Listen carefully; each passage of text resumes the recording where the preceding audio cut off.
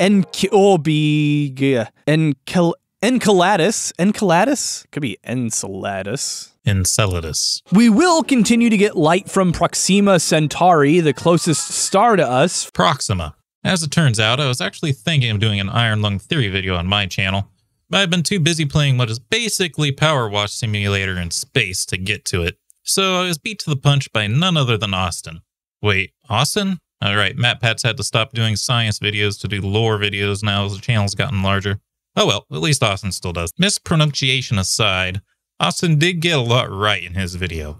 The Jovian system, which if you're not familiar with is the term for Jupiter and its moons, is a pretty good place for humanity to go if the Earth and Sun were to suddenly disappear like they do in the story of Iron Lung. But I feel he overlooks the possibilities around Saturn, and he also uses a really bad example of a star to represent the amount of distant starlight we'd receive from then on. So let's jump into the video.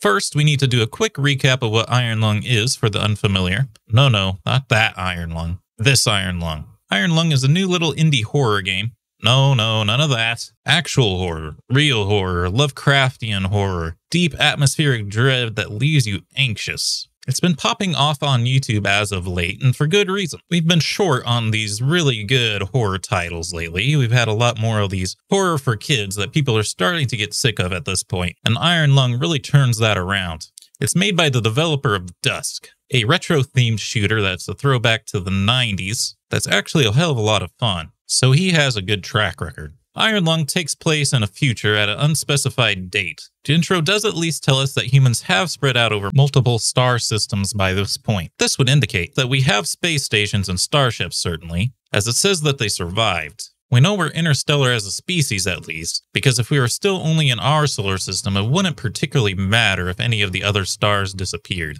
At least not for a long time. The developer could have just said that the sun disappeared, and that would have been enough. It also implies that we discovered at least one other habitable planet out there. And while we have a few prospects, we don't actually have confirmation that anything out there has Earth-like conditions. Also, the developer could have named the moon in this event if it was just in our solar system, but instead its name is AT-5, which does certainly seem to indicate that it is in another solar system somewhere. Well, not anymore. Not that its star is gone now. So we know that we're in the future, but it's not clear just how far we might be. I don't think that we're very far into the future here. Our submarine is rusted as all get out, and it seems mostly analog controlled too. In fact, this thing seems old by modern standards. So I don't think this thing is new. I think the only real answer here is that the SM-13 has to be some kind of old museum piece, pulled out for the job because this crippled society just doesn't have the resources to spare for making something new. That doesn't narrow things down too much, but it at least says that it can't be in the super distant future because something like that would probably be totally fallen into dust by this point if it had been something like millions of years. If I had to guess, I would say it's probably in the ballpark of a few thousand years at best. Look at me, theory crafting before I'm even done explaining things. But yes, basically the plot is that in a not terribly distant future, the quiet rapture occurs where all stars and habitable planets vanish. The only people who survive are people who've been living in ships and space stations. Assumedly, there would also be people living in colonies on uninhabitable worlds too. I don't see why not. Something like a space base on the moon or on Mars should survive such an event, although it doesn't specifically say that in the intro to the game. This leaves the survivors desperate as infrastructure crumbles over the decades. This is one of the first things I think Austin made a mistake in not covering. If it was just habitable planets, it actually wouldn't be so bad. Societies at this tech level would probably have substantial solar-based economies. What do I mean? Building things in space is pretty easy. It's getting to space to begin with, which is the hard part. But by the time you're interstellar like this, you've probably built tons of space stations. In fact, it's almost necessary in order to get to other stars to begin with. Giant solar arrays near the sun, powering big lasers to push solar sails is one of the most realistic ways to reach speeds fast enough to get people to other stars in their lifetime.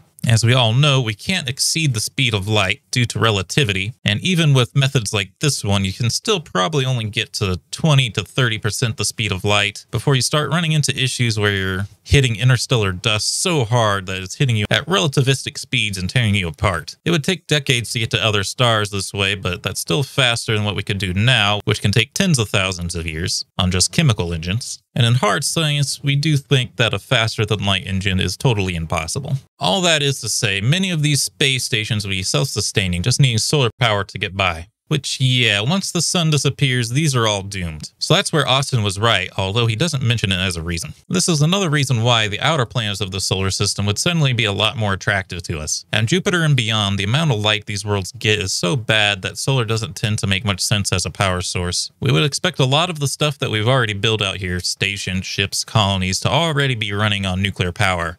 Either actual nuclear reactors or RTGs, like many of the probes that we've sent out this way already. And that's where the original game theory video misses something. There will actually be a fair amount of infrastructure already out on these worlds. Not so much Uranus and Neptune, because they're so much farther out that they're not really worth it for us. But we do expect that we'd probably have a lot of infrastructure around Jupiter and Saturn by this point. There's a lot of resources there that we want. One such resource is nitrogen. When Austin gave us a lineup of moons that we could live on, he left out one really incredible option. Titan. Titan is Saturn's biggest moon and the second biggest moon in the solar system behind Ganymede. We actually used to think it was the biggest moon, hence the name Titan. We only didn't know for sure because Titan is the only moon in the solar system with an atmosphere. A really thick, dense atmosphere that made it hard to say where the surface even starts. We only found out for sure when we sent the Cassini orbiter there, and it actually took so long for the probe it dropped to land because the atmosphere was so thick that it was almost out of batteries by the time it reached the surface. Titan would be an incredibly good place for humanity to find a new start. Earth's atmosphere is 78% nitrogen. Titan's atmosphere is 98% nitrogen. For perspective, Venus only has 3.5% and Mars only has 1.8%. That's on top of Venus being incredibly toxic and having 93 times Earth's pressure. Meanwhile, Mars has barely any pressure at all. Titan, meanwhile, sends out a dense but cozy 45% more pressure than Earth. Now, we obviously need oxygen for breathing, not nitrogen, but none of the other planets have breathable oxygen either. But nitrogen isn't toxic to us, as you can guess. You're inhaling large amounts of it on a daily basis mixed with your oxygen. Likewise on Titan, we can mix this with the oxygen that we manufacture. This actually makes things a lot safer, as a pure oxygen environment is extremely flammable. We learned this the hard way with the Apollo 1 mission, where 3 astronauts unfortunately lost their lives in an almost pure oxygen environment. When a part failed and let out a stray spark, the command pod was flooded with fire almost immediately, and they couldn't make it out. More importantly though, nitrogen is a key ingredient in growing crops. Most plants need nitrogen, and that's actually a key ingredient missing in the Jovian system. Nothing there really has nitrogen. It's actually a problem in the entire solar system. The only 2 places to import it from are Earth and Titan. And Earth's gone. The nitrogen and pressure aren't the only things Titan has in common with Earth, though. It's also the only other place we know of with standing liquids on the surface. It's not water, of course. It's way too cold for that. Actually, out this far in the solar system, most of the surfaces of these moons is actually made of frozen water ice that's so hard it's like rock. No, the liquid on Titan is liquid methane. It rains on Titan. There's lakes on Titan. There's river channels on Titan. Clouds. It has a whole hydrological system like that of Earth's, but it's all methane. I guess that would make it a methanological cycle. Not only would this make Titan feel a lot more like home than anywhere else, but it also means there's vast lakes of fuel just ready and waiting for us to use. Water isn't a problem here either. It's not a problem anywhere in the Jovian or Saturn systems, actually. We don't have to go to Europa or Enceladus directly just because we know that there's liquid water oceans just underneath the crust. Like I mentioned, all the moons out here are basically made of ice rock. You can mine it and melt it for water, and you can use electrolysis to burn down that water into oxygen for breathing and hydrogen as yet another fuel option. Titan is no exception. Not to mention that we actually think most of these moons have subsurface water oceans, not just Europa and Enceladus. They both just have it closer to the surface. And as you guessed it, we think that Titan probably has one too. So if we absolutely have to get liquid water without melting it, we can do that too.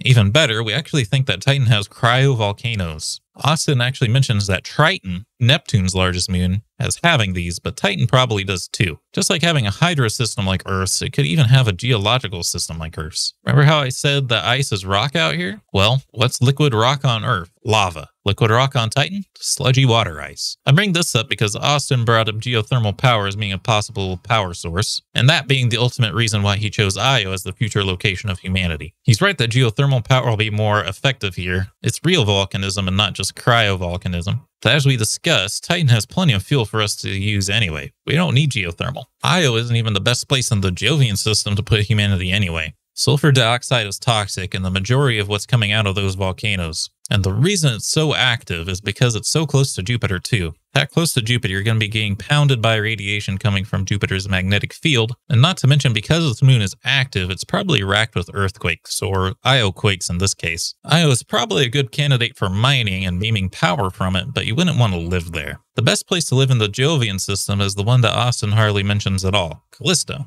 Callisto is the furthest of the 4 main moons from Jupiter. This puts it outside of Jupiter's main radiation belts. It gets very little tidal heating from Jupiter too, which while it would mean it would be getting less geothermal power opportunities, it's not going to suffer from earthquakes caused by it either, or volcanoes erupting. That'd make it a much safer place to live than Io. Which brings us back to Titan. It's also distant enough from Saturn that it's safe from its radiation. Then on top of that, its thick atmosphere protects it from radiation even further, just like Earth's atmosphere helps protect it. The other reason that Titan might be a very good place to settle is because of its low gravity and very thick atmosphere. Things like helicopters and drones would be extremely effective out here. This would make building an infrastructure out here a lot easier to do. Although Jupiter has 4 very large moons and Saturn only has 1, Jupiter has no further substantial moons. Just 2 of modest size with a total of 64 moons. Saturn, in comparison, has 6 substantial moons, not including Titan. Then it has 6 more of a modest size and 83 total.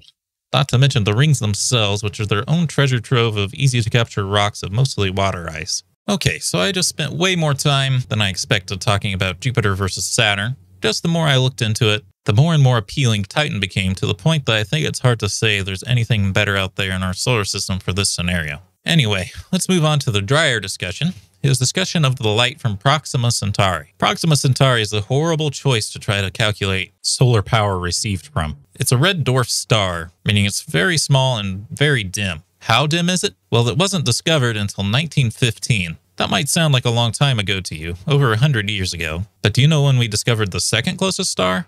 The one that we used to think was the closest? Alpha Centauri was discovered in 200 AD. That's right, forget 100 years ago, try 1,820 years ago. And that's simply when we recorded it. It's visible to the naked eye, so it was known to the ancients. Proxima Centauri, on the other hand, can't even be seen with the naked eye. You see the problem here? Oh wait, you can't, because you can't see it. What makes a lot more sense would be to measure the light coming from the brightest star in the sky. Not to mention anything further away will receive ghost light from longer. Proxima Centauri is the closest star to us, so it'll be the first that we lose light from, not counting the sun. The brightest star in the night sky is Sirius, also known as Alpha Canis Majoris. It's so bright that sometimes it's brighter than Mars and Saturn in the night sky. It's over 8 light years away, so we'd receive light from it for 8 years after the quiet rapture instead of just 4. Here was where I was going to do the math of this equation to compare the two. The problem is you can just Google the luminosity in watts of Proxima Centauri and it just comes up. But when I do the same thing for Sirius, nothing comes up. After that, it becomes a rabbit hole of complicated math problems to try to get that number. And it's a little too much for me to do.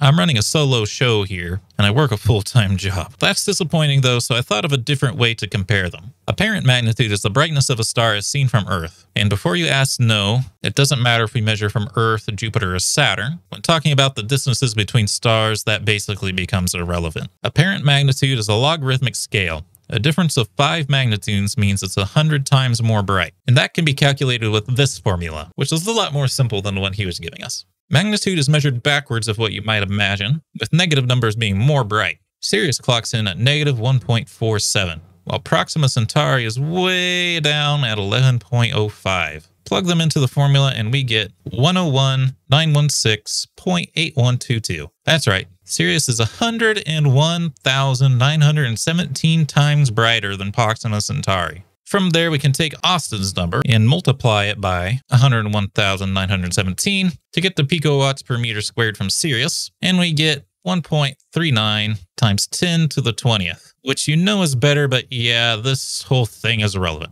All the stars are so incredibly far away compared to the sun, it doesn't even matter what star we calculate for, even with a full night sky full of them. It's such an unfathomably low amount of solar power from the ghost light of dead stars that it's completely useless. The only good starlight we'll have is being able to tell the difference between the ground and sky when you look at the horizon. You gotta remember what I said earlier. Even with the sun still existing, solar power at Jupiter and beyond, pretty bad. NASA prefers to use RTGs out here.